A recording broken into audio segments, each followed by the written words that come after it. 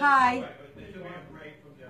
Just finished Thanksgiving dinner. I ate so much.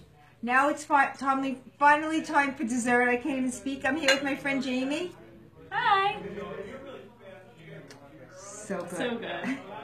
So good. So Jaime just had this really good opportunity to work for 3 months in California. And what I want to talk about today is when opportunity strikes, you have to take advantage of it. Because if you're fearful or you hesitate, somebody else will take that job. So you have to be very brave in life. So Jaime, let's just talk about being brave. Okay.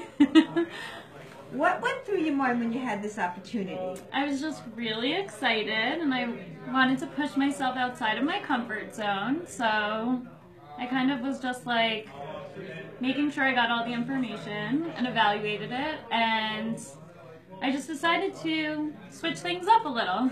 That's so good. Yeah. When you, now that you're there, do you feel like all your fears weren't necessary? Like anything you were afraid of? Like all the things that went through your mind? It was still scary, but now that I'm there, because I made such a quick decision, I just kind of jumped right in and was keeping a very open mind, and I'm just taking it as it all comes to me.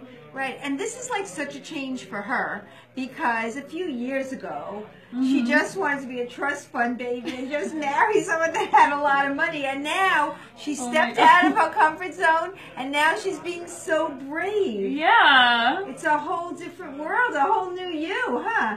Yeah.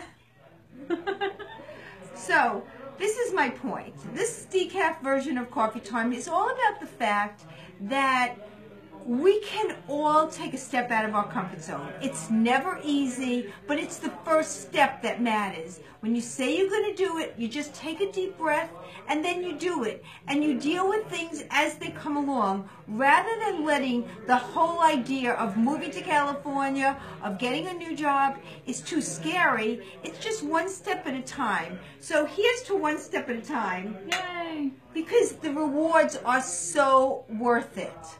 So I hope you enjoyed this version of Decaf. We're going to try not to eat too much dessert today, and I'll see you tomorrow morning. And hi, Brandon and Harris and Austin. We miss you. We miss you. Even though, Austin, you're in the other room. And Adam and Stephanie, we'll see you soon. Bye. Bye.